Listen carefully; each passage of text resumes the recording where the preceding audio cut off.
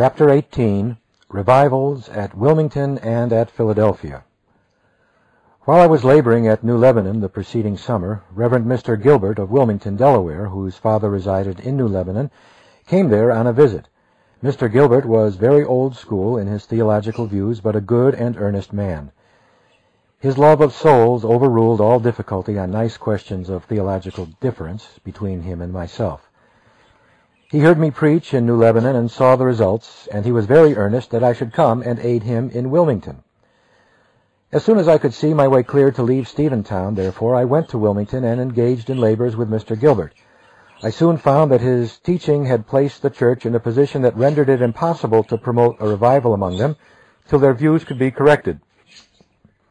They seemed to be afraid to make any effort, lest they should take the work out of the hands of God. They had the oldest of the old school views of doctrine, and consequently their theory was that God would convert sinners in his own time, and that therefore to urge them to immediate repentance, and in short to attempt to promote a revival, was to attempt to make men Christians by human agency and human strength, and thus to dishonor God by taking the work out of his hands.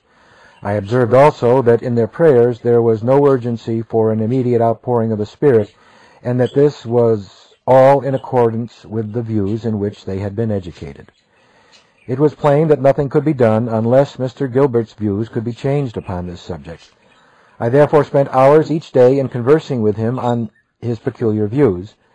We talked the subject all over in a brotherly manner, and after laboring with him in this way for 2 or 3 weeks, I saw that his mind was prepared to have my own views brought before his people. The next Sabbath I took for my text, "Make to yourselves a new heart and a new spirit, for why will ye die?" I went thoroughly into the subject of the sinner's responsibility, and showed what a new heart is not, and what it is. I preached about 2 hours, and did not sit down till I had gone as thoroughly over the whole subject as very rapid speaking would enable me to do in that length of time. The congregation became intensely interested, and great numbers rose and stood on their feet in every part of the house. The house was completely filled, and there were strange looks in the assembly. Some looked distressed and offended, others intensely interested. Not unfrequently, when I brought out strongly the contrast between my own views and the views in which they had been instructed, some laughed, some wept, some were manifestly angry, but I do not recollect that anyone left the house. It was a strange excitement. In the meantime, Mr. Gilbert moved himself from one end of the sofa to the other in the pulpit behind me. I could hear him breathe and sigh, and could not help observing that he was himself in the greatest anxiety. However, I knew I had him in his convictions fast, but whether he would make up his mind to withstand what would be said by his people I did not know. But I was preaching to please the Lord and not man. I thought that it might be the last time I should ever preach there, but proposed at all events to tell them the truth and the whole truth on that subject, whatever the result might be. I endeavored to show that if man were as helpless as their views represented him to be, he was not to blame for his sins. If he had lost in Adam all power of obedience, so that obedience had become impossible to him, and that not by his own act or consent, but by the act of Adam, it was mere nonsense to say that he could be blamed for what he could not help. I had endeavored also to show that in that case the atonement was no grace, but really a debt due to mankind on the part of God for having placed them in a condition so deplorable and so unfortunate. Indeed, the Lord helped me to show up, I think, with irresistible clearness the peculiar dogmas of old schoolism and their inevitable results. When I was through, I did not call upon Mr. Gilbert to pray, for I dared not, but prayed myself that the Lord would set home the word, make it understood, and give a candid mind to weigh what had been said, and to receive the truth, and to reject what might be erroneous. I then dismissed the assembly and went down the pulpit stairs, Mr. Gilbert following me. The congregation withdrew very slowly, and many seemed to be standing and waiting for something in almost every part of the house. The aisles were cleared pretty nearly, and the rest of the congregation seemed to remain in a waiting position, as if they supposed they should hear from Mr. Gilbert upon what had been said. Mrs. Gilbert, however, went immediately out. As I came down the pulpit stairs, I observed two ladies sitting on the left hand of the aisle, through which we must now pass, to whom I had been introduced, and who, I knew, were particular friends and supporters of Mr. Gilbert. I saw that they looked partly grieved and partly offended, and greatly astonished. The first we reached, who was near the pulpit stairs, took hold of Mr. Gilbert as he was following behind me, and said to him, "Mr. Gilbert, what do you think of that?" She spoke in a loud whisper. He replied in the same manner, "It is worth $500. That greatly gratified me and affected me very much. She replied, "Then you have never preached the gospel?" "Well," said he, "I am sorry to say I never have." We passed along, and then the other lady said to him about the same things, and received a similar reply. That was enough for me. I made my way to the door and went out. Those that had gone out were standing, many of them, in front of the house, discussing vehemently the things that had been said.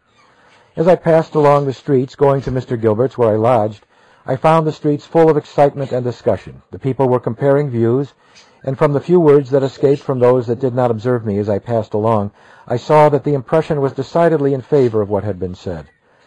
When I arrived at Mr. Gilbert's, his wife accosted me as soon as I entered by saying, "Mr. Finney, how dared you preach any such thing in our pulpit?"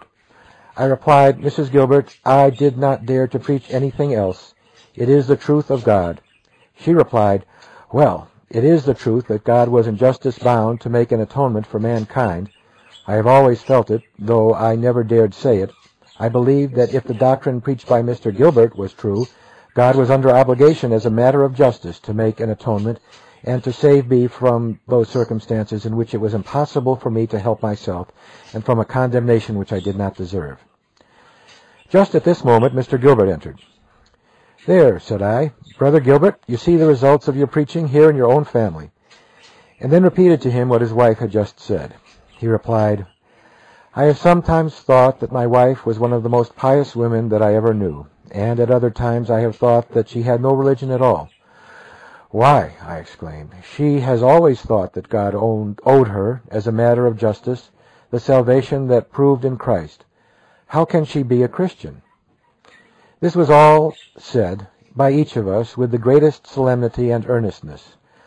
Upon my making the last remark, she got up and left the room. The house was very solemn, and for 2 days I believe I did not see her. She then came out clear, not only in the truth, but in the state of her own mind, having passed through a complete revolution of views and experience. From this point the work went forward. The truth was worked out admirably by the Holy Spirit. Mr. Gilbert's views became greatly changed, and also his style of preaching and manner of presenting the gospel. So far as I know, until the day of his death, his views remained corrected, new school, as opposed to the old school views which he had before maintained. The effect of this sermon upon many of Mr. Gilbert's church members was very peculiar. I have spoken of the lady who asked him what he thought of it. She afterwards told me that she was so offended to think that all her views of religion were so overthrown that she promised herself she would never pray again.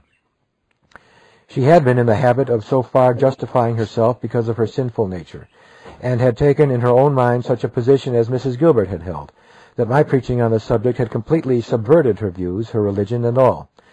She remained in this state of rebellion, if I recollect right, for some 6 weeks before she would pray again. She then broke down and became thoroughly changed in her views and religious experience. And this, I believe, was the case with a large number of that church. In the meantime, I had been induced to go up and preach for Mr. Parisis at Philadelphia twice a week. I went up on the steamboat and preached in the evening, and returned the next day and preached at Wilmington, thus alternating my evening services between Wilmington and Philadelphia.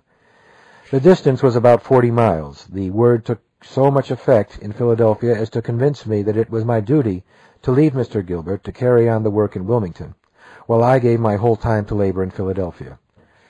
Reverend James Patterson, with whom I first labored in Philadelphia, held the views of theology then held at Princeton, since known as the theology of the old school Presbyterians.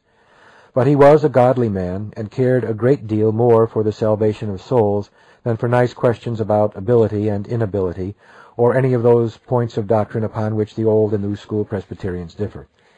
His wife held the New England views of theology, that is, she believed in a general as opposed to a restricted atonement, and agreed with what was called New England Orthodoxy as distinguished from Princeton Orthodoxy.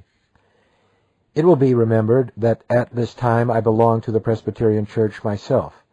I had been licensed and ordained by a presbytery composed mostly of men educated at Princeton. I have also said that when I was licensed to preach the gospel, I was asked whether I received the Presbyterian Confession of Faith as containing the substance of Christian doctrine. I replied that I did so far as I understood it, but not expecting to be asked any such question, I had never examined it with any attention, and I think I had never read it through. But when I came to read the Confession of Faith and ponder it, I saw that although I could receive it, as I now know multitudes of Presbyterians do, as containing the substance of Christian doctrine, yet there were several points upon which I could not put the same construction that was put on them at Princeton, and accordingly everywhere gave the people to understand that I did not accept that construction. Or if it was the true construction, then I entirely differed from the Confession of Faith. I suppose that Mr. Patterson understood this before I went to labor with him, as when I took that course in his pulpit he expressed no surprise. Indeed, he did not object at all to it. He did not at all object to it. The revival took such hold in his congregation as greatly to interest him, and as he saw that God was blessing the work and the word as I presented it, he stood firmly by me, and never, in any case, objected to anything that I advanced. Sometimes when we returned from meeting, Mrs. Patterson would smilingly remark, "Now you see, Mr. Patterson, Mr. Finney does not agree with you on those points upon which we have so often conversed." He would always, in the greatest of his Christian faith and love, reply, "Well, the Lord blesses it." The interest became so great that our congregations were packed at every meeting. One day Mr. Patterson said to me, "Brother Finney, if the Presbyterian ministers in this city find out your views and what you are preaching to the people, they will hunt you out of the city as they would a wolf." I replied, "I cannot help it. I can preach no other doctrine, and if they must drive me out of the city, then let them do it and take the responsibility. But I do not believe that they can get me out." However, the ministers did not take the course that he predicted by any means, but nearly all received me to their pulpits. When they learned what was going on at Mr. Patterson's church, and that many of their own church members were greatly interested, they invited me to preach for them. And if I recollect right, I preached in all of the Presbyterian churches, except that of Arch Street. Philadelphia was at that time a unit, almost, in regard to the views of theology held at Princeton. Dr. Skinner held, to some extent, what have since been known as New School views, and differed enough from the tone of theology round about him to be suspected as not altogether sound according to the prevailing orthodoxy. I have ever regarded it as a most remarkable thing that, so far as I know, my doctrinal views did not prove a stumbling block in that city, nor was my orthodoxy openly called in question by any of the ministers or churches. I preached in the Dutch church to Dr. Livingston's congregation, and I found that he empathized with my views and encouraged me with all his influence to go on and preach the preaching of the Lord had hidden me. Allow me to reread the previous sentence. I preached in the Dutch church to Dr. Livingston's congregation, and I found that he sympathized with my views and encouraged me with all his influence to go on and preach the preaching that the Lord had bidden me. I did not hesitate everywhere, and on all occasions to present my own views of theology and those which I had everywhere presented to the churches. Mr. Patterson was himself, I believe, greatly surprised that I met no open opposition from the ministers or churches on account of my theological views. Indeed, I did not present them at all in a controversial way, but simply employed them in my instructions to saints and sinners in a way so natural as not perhaps to excite very much attention, except with discriminating theologians. But many things that I said were new to the people. For example, one night I preached on this text: "There is one God and one mediator between God and men, the man, Jesus Christ, who gave himself a ransom for all, to be testified in due time." This was a sermon on the atonement, in which I took the view that I have always held of its nature and of its universality, and stated as strongly as I could those points of difference between my own views and those that were held by limited atonement theologians. This sermon attracted so much attention and excited so much interest that I urged to preach on the same subject in other churches, that I was urged to preach. The more I preached upon it, the more desirous people were to hear it, and the more excitement became so general that I preached on that subject 7 different evenings in succession in as many different churches.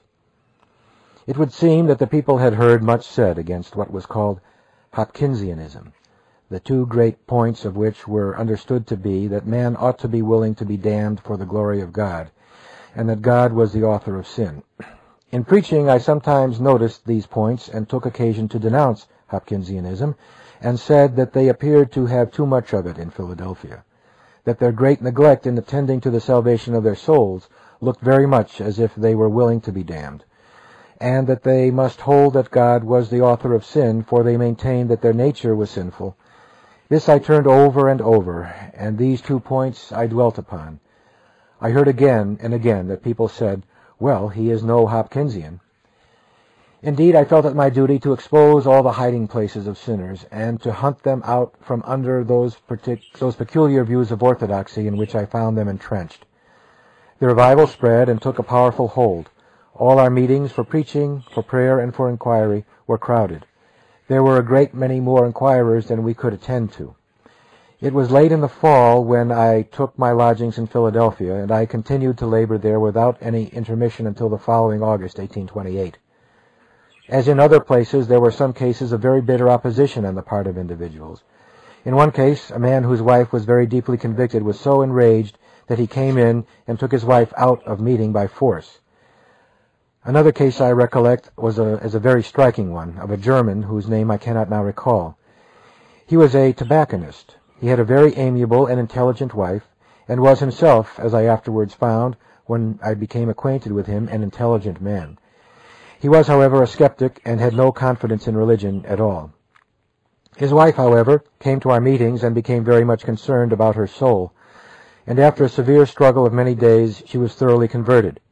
As she attended meetings frequently and became very much interested, it soon attracted the attention of her husband, and he began to oppose her being a Christian. He had, as I learned, a hasty temper, and was a man of athletic frame and of great resolution and fixedness of purpose.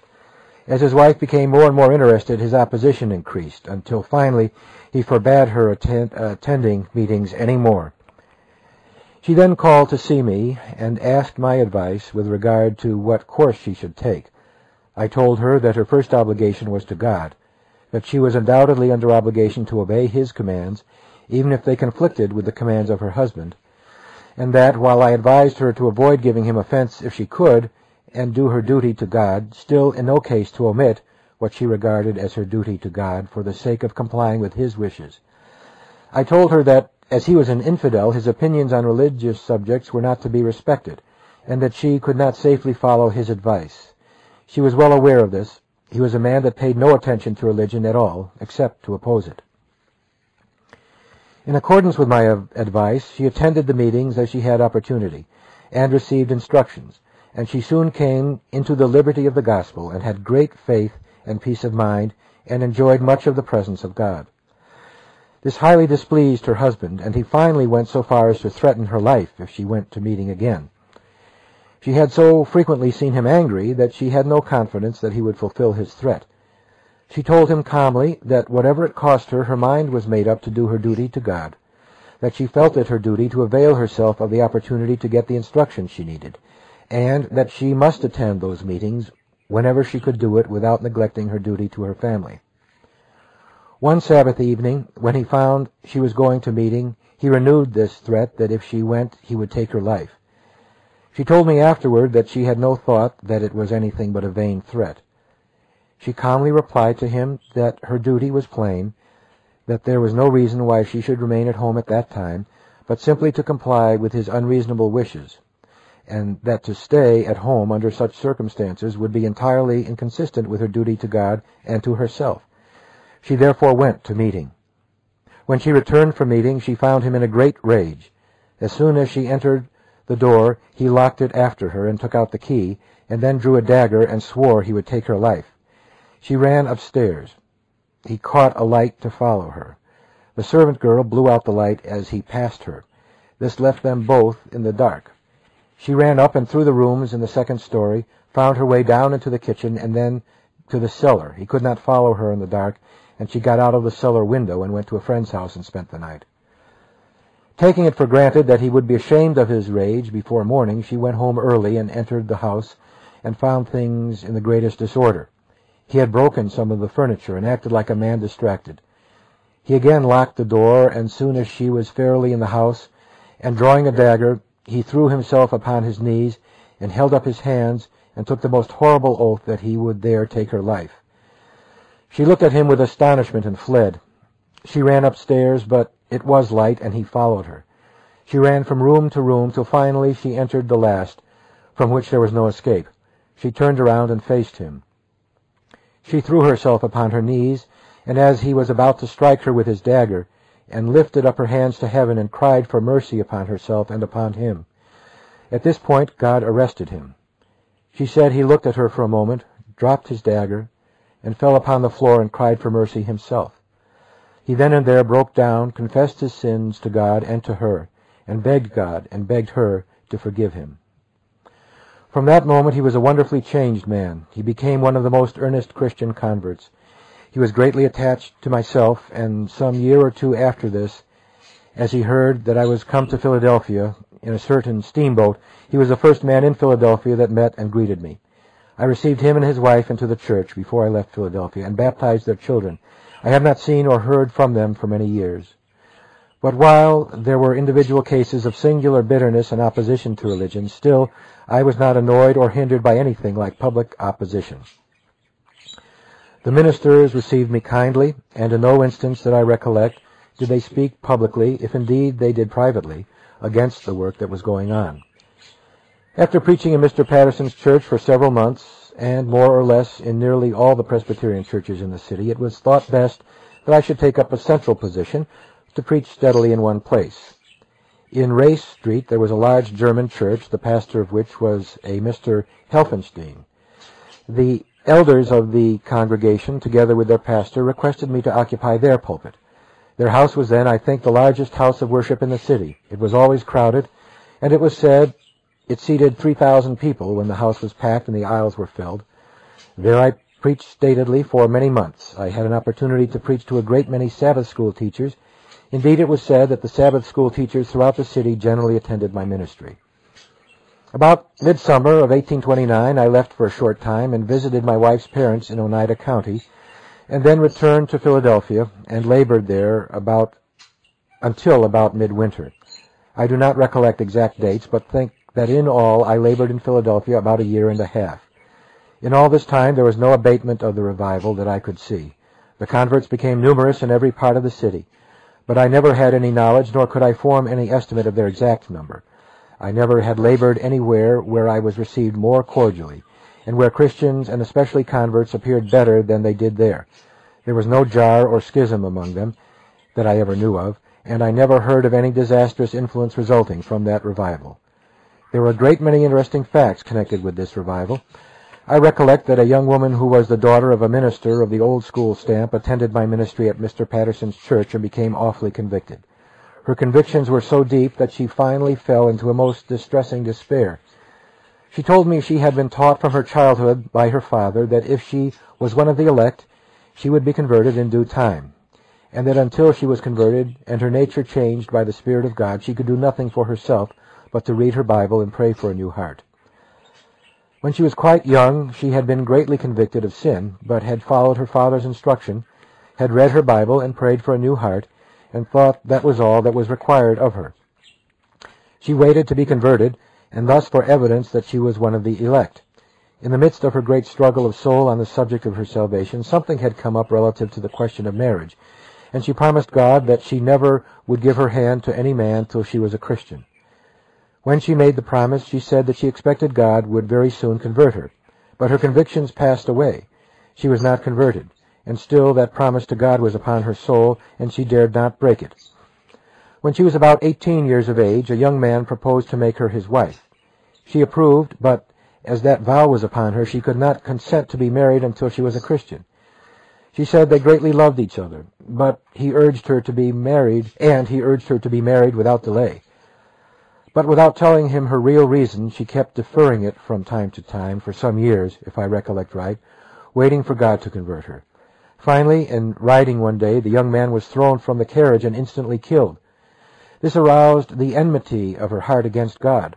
She accused God of dealing hardly with her. She said that she had been waiting for him to convert her, and had been faithful to her promise not to get married until she was converted, that she had kept her lover for years waiting for her to get ready, and now, behold, God had cut him off, and she was still unconverted. She had learned that the young man was a Universalist, and now she was greatly interested to believe that Universalism was true, and would not believe that God had sent him to hell. And if he had sent him to hell, she could not be reconciled to it at all. Thus she had been warring with God for a considerable time before she came to our meetings, supposing that the blame of her not being converted was chargeable upon God and not upon herself. When she heard my preaching and found that all her refuges of lies were torn away, and saw that she should have given her heart to God long before, and all would have been well, she saw that she herself had been entirely to blame, and that the instructions of her father on all those points had been entirely wrong. And remembering as she did how she had blamed God, and what blasphemous attitude she had maintained before him, she very naturally despaired of mercy. I reasoned with her and tried to show her the long-suffering of God, and encouraged her to hope, to believe, and to lay hold upon eternal life. But her sense of sin was so great that she seemed unable to grasp the promise, and sunk down deeper and deeper into despair from day to day. After laboring with her a great deal, I became greatly distressed about her case. At the close of every meeting, she would follow me home with her despairing complaints, and would exhaust me by appeals to my sympathy and Christian compassion for her soul. After this state of things had continued for many weeks, one morning she called upon me in company with an aunt of hers, who had become greatly concerned about her, and who thought her on the very verge of a desperate insanity. I was myself of the opinion that it would result in that, if she would not believe. Catherine, for that was her name, came into my room, and in her usually despairing way, but with a look of wildness in her face that indicated a state of mind that was unendurable. And at the moment I think it was the Spirit of God that suggested to my mind to take an entirely different course with her from what I had ever taken. I said to her, "Catherine, you profess to believe that God is good." "Oh, yes," she said, "I believe that."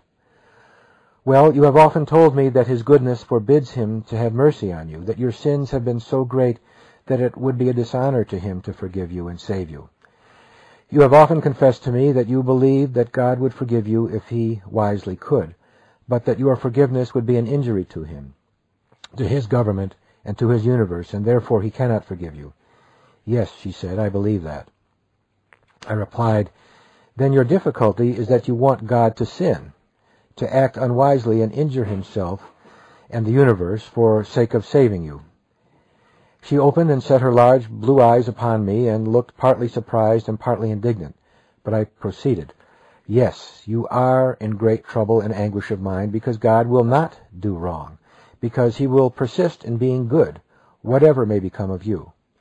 You go about in the greatest distress of mind because God will not be persuaded to violate his own sense of propriety and duty, and save you to his own injury, and that of the entire universe.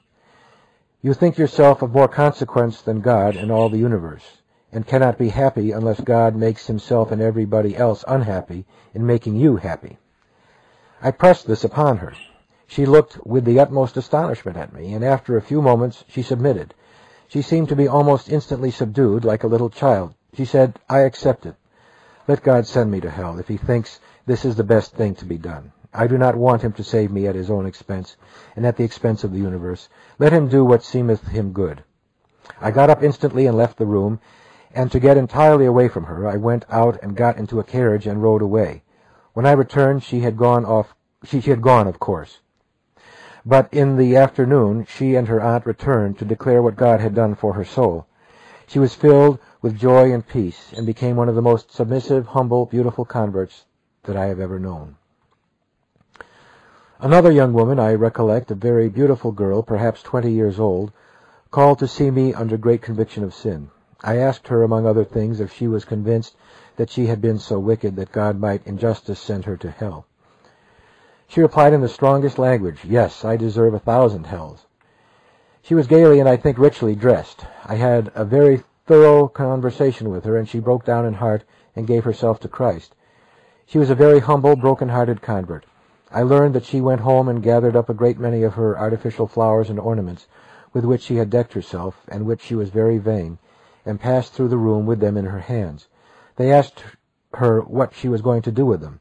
She said that she was going to burn them up. She said, "I will never wear them again." "Well," they said to her, "if you will not wear them, you can sell them. Don't burn them." But she said, "If I sell them, somebody else will be as vain of them as I have been myself. I will burn them up." And she actually put them into the fire. A few days after this, she called on me and said that she had, in passing through the market, I think that morning, observed a very richly dressed lady in the market. Her compassions were so stirred that she went up to her and asked her if she might speak to her. The lady replied that she might. She said to her, "My dear madam, are you not proud of your dress? Are you not vain and neglecting the salvation of your soul?" She said that she herself burst into tears as she said it, and told the lady a little of her own experience, how she had been attached to dress, and how it had well nigh ruined her soul. "Now," said she, "you are a beautiful lady, and are finely dressed. You are not in the same state of mind, and are you not in the same state of mind that I was in myself?" She said the lady wept, and confessed that that had been her snare, and she was afraid that her love of dress and society would ruin her soul. She confessed that she had been neglecting the salvation of her soul because she did not know how to break away from the circle in which she moved. The young lady wanted to know if I thought she had done wrong in what she said to the lady. I told her no, that I wished all Christians were as faithful as she, and that I hoped she would never cease to warn her own sex against that which had so nearly ruined her own soul.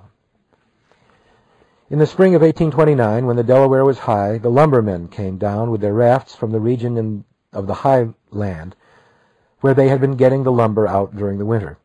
At that time there was a large tract of country along the northern region of Pennsylvania, called by many the lumber region, that extended up toward the headwaters of the Delaware River. Many persons were engaged in getting out lumber there, summer and winter. Much of this lumber was floated down in the spring of the year, when the water was high, to Philadelphia.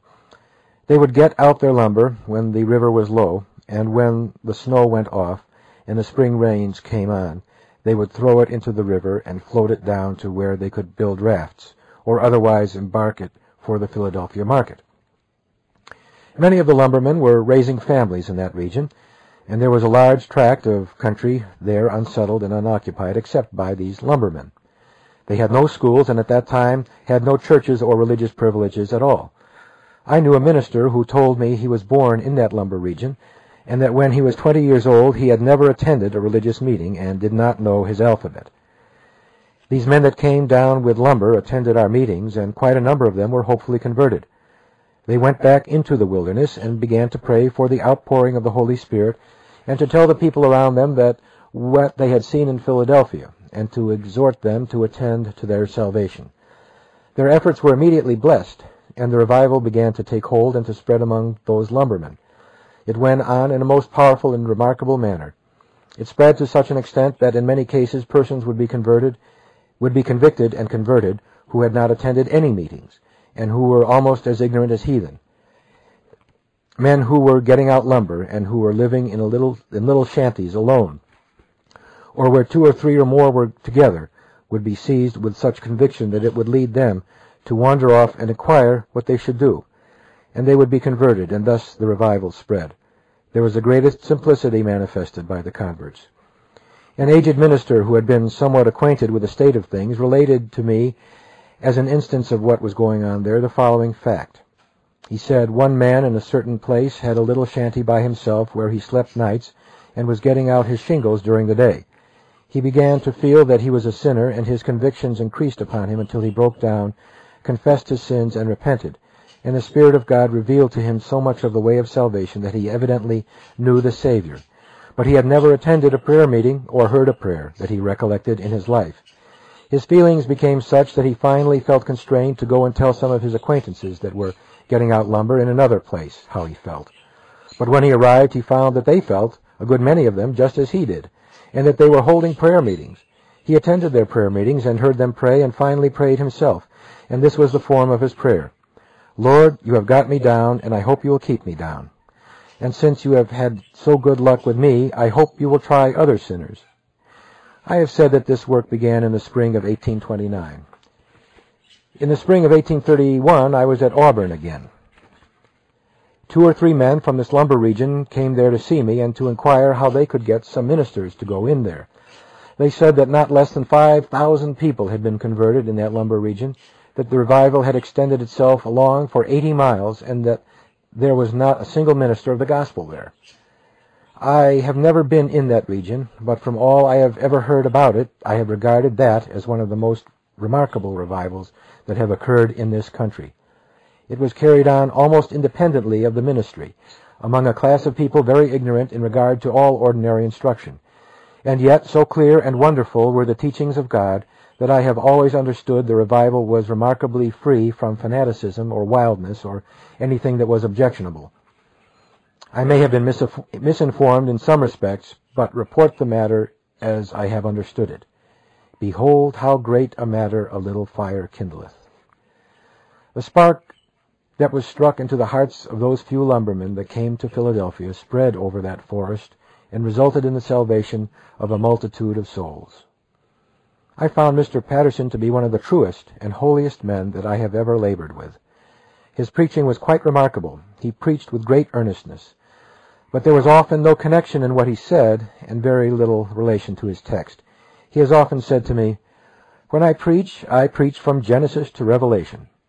He would take a text, and after making a few remarks upon it, or perhaps none at all, some other text would be suggested to him, upon which he would make some very pertinent and striking remarks, and then another text, and thus his sermons were made up of pithy and striking remarks upon a great number of texts, as they arose in his mind. He was a tall man of striking figure and powerful voice. He would preach with the tears rolling down his cheeks, and with an earnestness and pathos that were very striking. It was impossible to hear him preach without being impressed with a sense of his intense earnestness and his great honesty. I only heard him preach occasionally, and when I first did so was pained, thinking that such was the rambling nature of his preaching that it could not take effect. However, I found myself mistaken. I found that notwithstanding the rambling nature of his preaching, his great earnestness and unction fastened the truth on the hearts of his hearers, and I think I never heard him preach without finding that some persons were deeply convicted by what he said.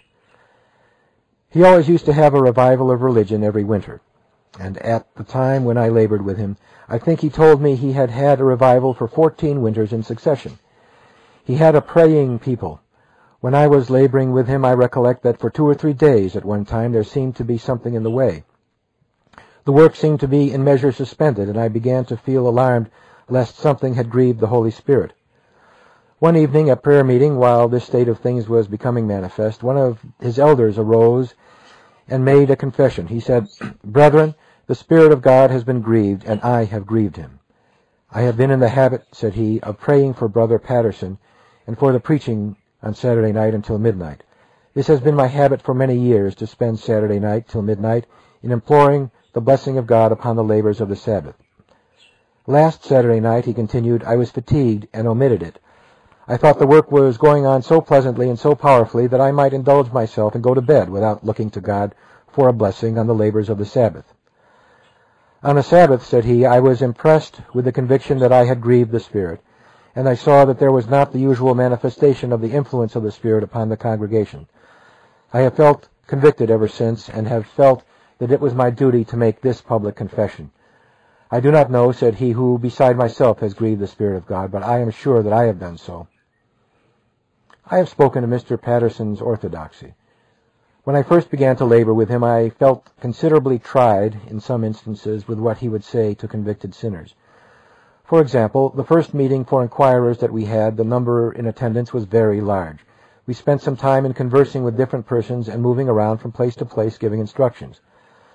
The first I knew, Mr. Patterson arose and in a very excited manner said, "My friends, you have turned your faces Zionward, and now I exhort you to press forward." He went on in an exhortation of a few moments. in which he made distinctly the impression that they were now on the right way, and that they had only to press forward as they were doing then, and they would be saved. His remarks pained me exceedingly, for they seemed to me to tend to self-righteousness, to make the impression that they were doing very well, and that if they continued to do their duty as they were then doing it, they would be saved. This was not my view of their condition at all, and I felt pained to hear such instructions given, and perplexed with the question how I should counteract it. However, at the close of the meeting, when, according to my custom, I summed up the results of our conversation and made an address to them, I alluded to what Mr. Patterson had said, and remarked that they must not misunderstand what he had said, that what he had said was true of those that had really turned to God and set their faces Zionward by giving their hearts to God, but they must not think of applying this to those of them who were convicted but had not yet repented, believed, and given their hearts to God. That instead of their faces being turned Zionward, they were really turning their backs upon Christ, that they were still resisting the Holy Spirit, that they were still in the way to hell, that every moment they resisted they were waxing worse, and that every moment they remained impenitent without submission, repentance, and faith, they were increasing their condemnation.